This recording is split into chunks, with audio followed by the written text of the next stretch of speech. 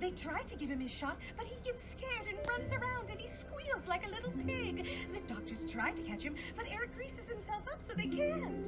I'm sorry, but my hands are tied here. If Eric isn't immunized, then he cannot go to this school.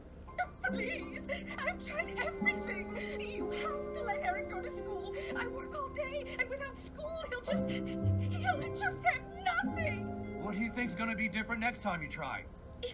If you could offer Eric something. Sometimes when Eric is behaving this way, I think of a gift or a treat of some kind. Oh, that's a good idea. Like, what are you thinking? I don't know. Like maybe exclusive use of the tetherball pole at recess for the next 2 months? Oh, would that be possible?